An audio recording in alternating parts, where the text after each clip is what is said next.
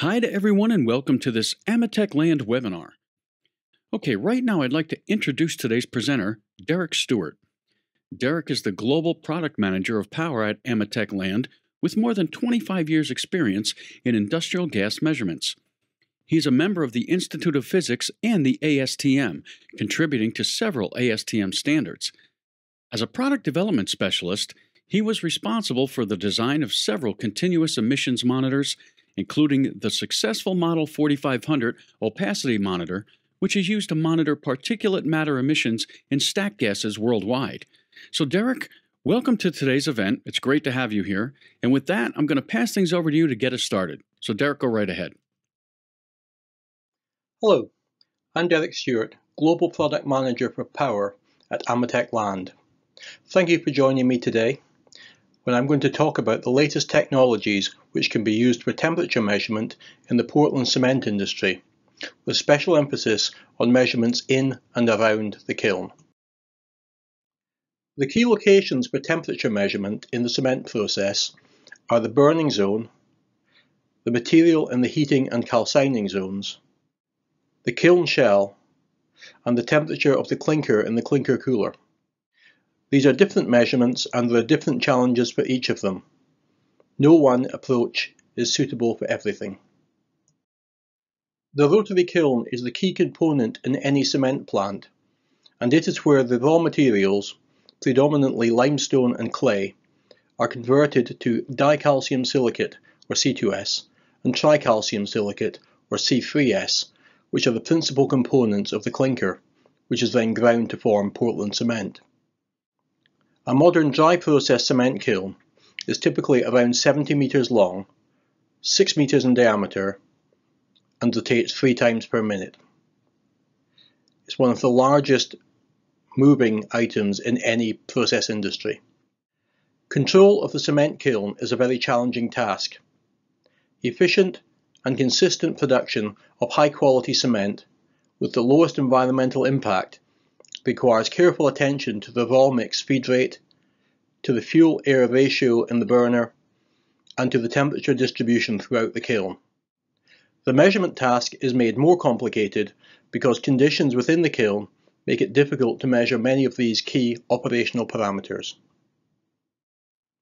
Temperature measurement inside the kiln is especially challenging. Kiln rotation, high temperatures, and the movement of the sintering material along the kiln make thermocouples and other contact temperature sensors impractical.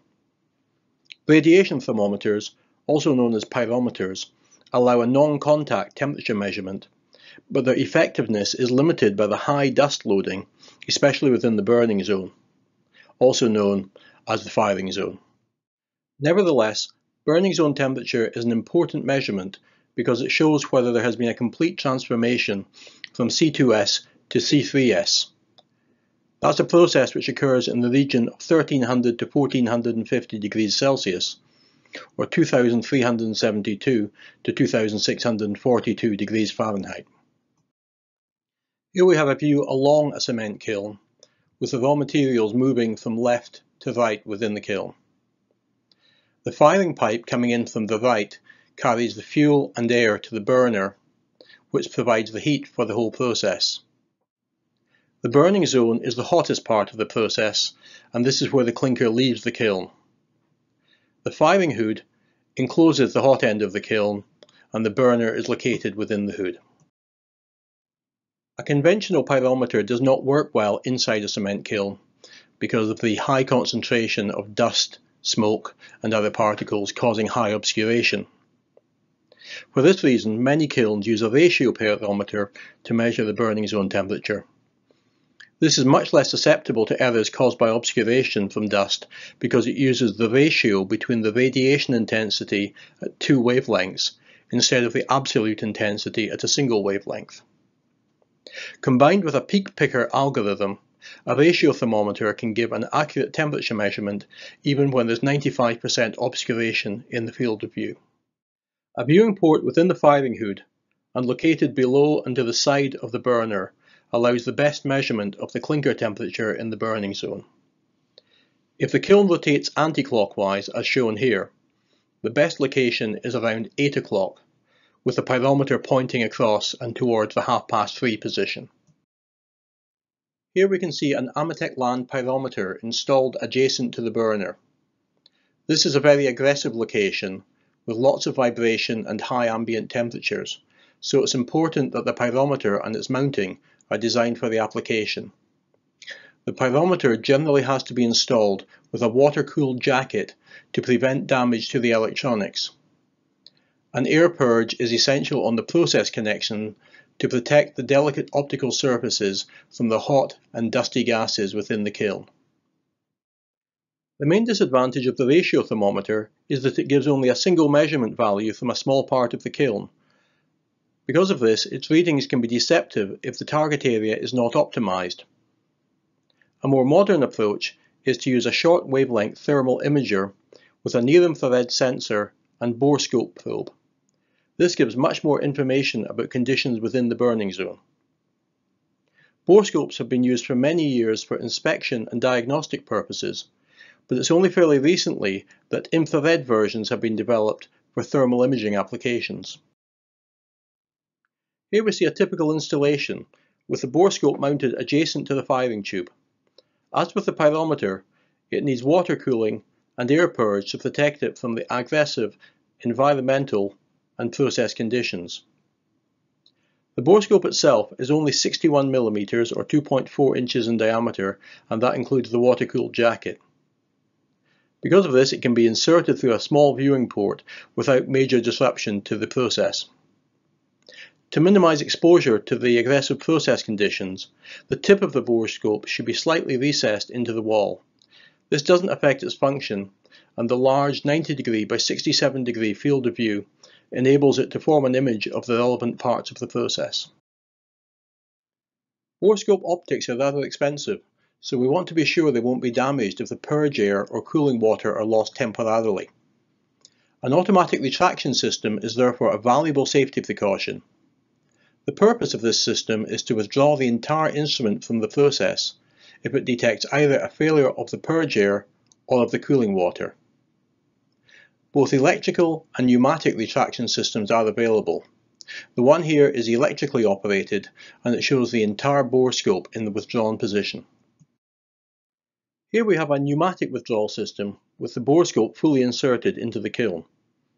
Because there are no electrical or electronic components, a pneumatic system can tolerate higher ambient temperatures and so offers better reliability in the most aggressive applications.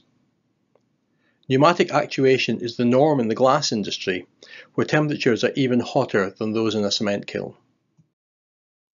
This is the same installation as the previous slide, but it shows more clearly the installation location in respect of the rotary kiln. In this case, the kiln is rotating clockwise, so we're looking from right to left across the kiln to see the burning zone and the clinker. The wide-angle image with high spatial resolution allows accurate temperature measurements and important information about the process conditions within the burning zone. Here we see an image taken inside the kiln using an AMETEK Land NIRB borescope. The image processing software can be configured to measure multiple regions of interest, and, as with a ratio pyrometer, a peak picker allows accurate measurements to be made even when there is significant obscuration. The system here has been configured to measure the temperatures of the burner flame, the clinker, and the refractory. The circled region shows the flame, and as you can see from the table at the bottom right, the temperature is 1594 degrees Celsius, or approximately 2900 degrees Fahrenheit. The circled region here shows the clinker leaving the kiln. A peak picker algorithm is used to discriminate between the hot clinker and the cooler background region. The region of interest here shows the temperature of the refractory. That's important so we know the refractory is in good condition, and the measured value shown in the table on the bottom right is 1396 Celsius, which is roughly 2550 degrees Fahrenheit. The thermal image also provides valuable qualitative information, such as flame propagation and formation of ash rings within the kiln. Because of its long wavelength, The near-infrared image suffers less from scattering by particles within the field of view than a conventional video camera or borescope operating at visible wavelengths. This makes it especially valuable as it can measure temperature and provide high-quality process imaging at the same time. Although the borescope is a powerful tool for measurements in the firing zone, it cannot see further along the kiln, so it has no way of measuring the temperatures in the heating and calcining zones. An elegant, non-contact method for temperature measurements in the heating and calcining zones is to mount a thermowell through the refractory and view it with a pyrometer mounted close to the kiln. This arrangement allows accurate measurements without the drawbacks associated with mounting a thermocouple inside the kiln, where it's liable to be damaged. The pyrometer makes a measurement once every rotation of the kiln, so we get updates approximately every 20 seconds. Because it's separate from the kiln, the pyrometer can easily be accessed for calibration or adjustment even while the kiln is in operation. Another parameter of great importance to plant reliability is the kiln shell temperature. The steel shell of the kiln has a melting point of around 1300 Celsius or 2372 Fahrenheit, and the maximum practical temperature is below 500 degrees Celsius or 932 Fahrenheit. That means the shell needs to be protected from the hot feed and the gases within by a thick layer of refractory bricks. As well as low thermal conductivity to protect the shell, the refractory bricks are chosen to be physically stable and resistant to abrasion and to withstand the highly basic chemistry of the clinker. Over time, chemical changes in the surface of the refractory bricks can lead to spalling, and overheating in the burning zone can cause rapid deterioration. Sudden mechanical damage is also possible, especially if the kiln shell distorts because of uneven rotation. No matter what the underlying cause is, deteriorating refractory leads to an increase in kiln shell temperature. Because of this, measuring the shell temperature allows the operator to monitor the long-term changes in the refractory and to detect loss or damage to individual refractory bricks. Several approaches can be taken to measuring kiln shell temperature. Point measurements can be made using thermocouples with wireless transmitters, but it's impractical to install enough sensors to detect the condition of individual refractory bricks. A handheld pyrometer can be used to make repeated measurements with good coverage, but the results depend on the skill of the operator, and obviously real-time measurements are not possible. A handheld thermal imager allows the operator to visualize the kiln shell and identify hotspots, but it's also non-continuous.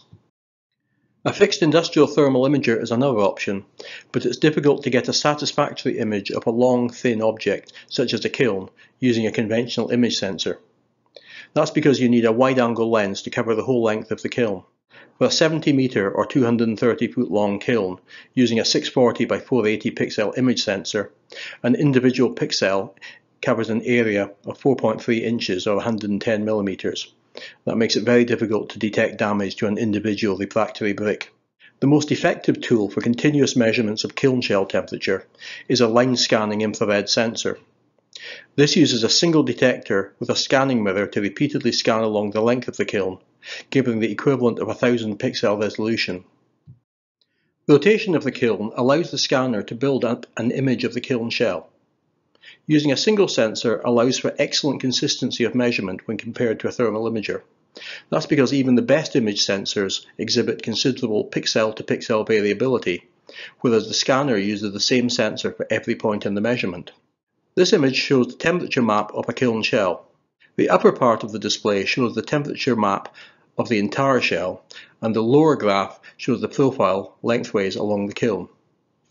It's clear that a hotspot is developing because of damage to the refractory lining. This shows as both a bright spot in the upper map and as a peak in the profile. It's important to limit the scan angle to 90 degrees or less. A wider angle allows the scanner to be mounted closer to the kiln, but the surface emissivity of the kiln decreases rapidly at high angles, leading to increased measurement uncertainty. In addition, the image spots become very elliptical, leading to degraded spatial resolution. If it's impossible to set the scanner back far enough to obtain a full view of the kiln, Image processing software can stitch the output of multiple scanners to give a single display. This approach also allows enhanced spatial resolution on a long kiln, as it effectively doubles the number of pixels in each scan. A line scanner is a robust and compact solution for temperature measurement. Different mountings are available and may be required depending on the details of the installation. This image shows an AMETEK Land LSP HD mounted in a rugged protective enclosure with a narrow viewport. Here we can see the line scanner looking down at the kiln with a firing hood under the roof at the left-hand side. The AMETEK Land LSP HD has a scan angle of 80 degrees, so a single scanner head needs to be set back around 45 meters or 145 feet to measure the length of a 70 meter to 30 foot long kiln. That setback can be halved if two scanners are used. The final measurement application we will look at today is the temperature of the clinker in the clinker cooler and subsequently on the conveyor that carries it to the pulverizing mill. The clinker cooler comprises a moving grate over which air is blown, and the hot air exiting the clinker cooler is carried to the burner, since it's more efficient to burn the fuel using hot air from the cooler than it would be to use cold ambient air. The key requirement for the clinker cooler is to ensure that the clinker is cooled sufficiently that it cannot cause damage or fire when it leaves the metal grate of the cooler and goes onto a conventional conveyor belt. It would be possible to use a simple single-point pyrometer to measure the average temperature of the clinker as it's transferred to the conveyor, but this carries the risk that the measurement could miss a small amount of hot clinker, since a small hot inclusion will make very little difference to the average temperature that we measure. In addition to the risk of a fire, a damaged conveyor can halt production until the belt is repaired, so transferring hot clinker to a conveyor can cause expensive downtime. This is an excellent application for the line scanner, as it can simply be mounted above the material to give continuous high-resolution temperature measurements across its full width. The scanner can be mounted at the end of the clinker cooler, at the transfer point, or towards the beginning of the conveyor belt. As with the kiln measurement, the scanning mirror repeatedly scans across the scene, while the movement of the conveyor carries the material along in the second dimension. In this way, we are able to build up a two-dimensional thermal image of the material as it passes by. There's only one moving part in the line scanner, the scanning mirror itself, and this has been designed to give many years of reliable service. The internal components are protected by a robust sapphire window, which is resistant to damage either from impact or from scratching. As I indicated previously, the AMETEK Land line scanner has an 80-degree field of view. If it's mounted above a 4-foot wide conveyor, 1.3 meters, it needs to be set back around 2.5 feet or 75 centimeters to allow it to image the full width of the conveyor. It has 1,000 discrete measurement points across the image, so the spatial resolution is of the order of 1.3 millimeters, less than 1/10 of an inch. Here we see a hotspot IR scanner mounted above a conveyor. Depending on the exposure to mechanical hazards, the installation can be quite simple, as in this case, or the scanner can be placed in a toughened enclosure similar to that used for the kiln scanner application. A line scanner generates a lot of data. 1,000 measurement points per scan and 100 to 150 scans per second means 100,000 plus data points. That amount of information can be very valuable in an application like the kiln shell measurement, but here it's simply a source of confusion. The solution is to process all of the data to give a single valuable output number, the maximum temperature within each scan. Here we see the new Land LMG Mark II processor, which is capable of displaying the highest temperature in a single scan measured by up to 4 separate hotspot IR conveyor monitors. The LMG also has a high-speed alarm relay, which can be set to give an indication of an excess temperature above a certain threshold. Modern temperature measurement techniques give many insights into all aspects of cement kiln operation, allowing for improvements to product quality, reduced fuel consumption, and improved reliability. Borescope images of the firing zone are especially valuable as they provide insights which are not accessible using other techniques. Thermowells allow measurement in otherwise inaccessible areas of the kiln, and line scanners can be used for kiln shell temperature measurements and to detect hot inclusions which can cause damage on conveyors. That's all I have for now, so thank you for joining me in today's webinar. If you have any questions, I'll be delighted to answer them now. Okay, Derek, thanks so much for that great presentation. Now, we do have some questions that have come in from our attendees. Here's your first question. Why does the infrared borescope give a better image than an ordinary camera? Going back to high school physics, infrared radiation and visible light are both types of electromagnetic radiation. Particles scatter electromagnetic radiation depending on the ratio of its wavelength to the particle size. Because of that, near-infrared radiation, which has roughly twice the wavelength of visible light, is scattered much less, and so we're able to see through the particle-laden gases in the kiln. And thank you, Derek, for that answer. Here's another question. Does water vapor and carbon dioxide affect the infrared image? That's a good point. Both water vapor and carbon dioxide absorb infrared radiation. However, there's no absorption by either of these species in the 1000 to 1100 nanometer region where the borescope operates. Therefore, they don't affect the signal and they don't affect the reading. And again, thanks for that answer. Here's another question. What happens if the borescope loses cooling water or purge air? The borescope probe and optics can't withstand the high temperature in the kiln without cooling water, so they'll be badly damaged within a few minutes unless the probe is withdrawn from the process. Losing purge air is less serious because it takes a while for the dust particles in the kiln to cause damage, but it's still not a good idea to leave the probe in the kiln without purge air. That's why we always recommend an automatic retraction system in all borescope installations. And thanks again for that answer, Derek. The next attendee asks, does the borescope always require water cooling?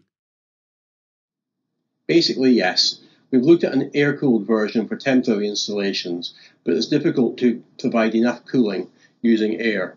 Water is a much more efficient cooling medium, so we can take a lot more heat out of the probe if we use water cooling. And thank you again. Let's take a look and see what the next question is. Does the material of the thermowell affect the temperature measurement? In general, the emissivity of a material does affect temperature measurement, so it's necessary to apply a correction. However, a cavity, such as a thermowell, has an emissivity that's very close to 1, so no correction is needed in this case. Okay, Derek, thanks for that answer. Looks like we've got a lot of questions that came in. Here's your next one. Can the line scanner detect distortion of the kiln shell? We can't measure distortion using the infrared sensor, but our kiln shell software will accept rotation sensor inputs. That means we can display tire slip alongside the shell temperature measurement on a single display. Okay, great. Thank you for that answer. Here's another question. What is the smallest sized fire brick the line scanner can detect? A single line scanner has a resolution of 1000 points per scan. So with a 70 meter long kiln, the resolution is about 70 millimeters, roughly 2.5 inches. 2 scanners will double the resolution, so it's possible to resolve features around 35 millimeters or just over an inch across. Okay, and moving on to another question. Does the kiln rotation speed affect the resolution of the line scanner image? A kiln typically rotates 3 times per minute, or once every 20 seconds. With a scan rate of 150 scans a second, that means we get 3,000 scans for every kiln rotation. That puts each scan roughly 3 millimeters or 1/8 of an inch apart, so we aren't limited by the kiln rotation speed. Okay, your next question asks, how far from the clinker cooler does the hotspot IR scanner have to be mounted? The Land hotspot IR has a scan angle of 80 degrees, so you can calculate the minimum height using trigonometry. As a quick calculation, that height will be equal to the belt width divided by 1.7. As a bit of background, the 80-degree figure was chosen to give good coverage, but to avoid the distortions that would result with a very wide scan. In the middle of the scan, the measured spot is symmetric. Its width is equal to its length. As you scan out to higher angles, the spot becomes elongated in the scan direction. So with a scan angle of 80 degrees, at the edge of the field of view, the spots have an aspect ratio of about 1.3 to 1. If we went out to a wider scan, maybe a 120 degree angle, that distortion would increase and you'd actually get a spot with an aspect ratio of 2 to 1, which isn't really giving you the spatial resolution that you're looking for. Okay, great. Thanks for that answer. We've got time for another question. Let's take a look. Can an infrared scanner detect a piece of hot clinker that is buried beneath the surface? Unfortunately, the hotspot IR uses infrared radiation and not X-rays, so it cannot see beneath the surface of the material on a kiln cooler. There are some advantages if you measure at the transfer point where the material leaves the cooler, as it tends to spread out there, so you're more likely to see hot items in the middle of the falling stream. However, by that point, it's getting rather difficult to divert the material from the conveyor. Okay, Derek, thanks for all those answers, and we're going to have to wrap things up right there. So, Derek Stuart, thanks so much for taking the time to be here with all of us today. And we'd certainly like to say a special thank you to all of our audience members for being part of this webinar event. Take care and have yourselves a great day.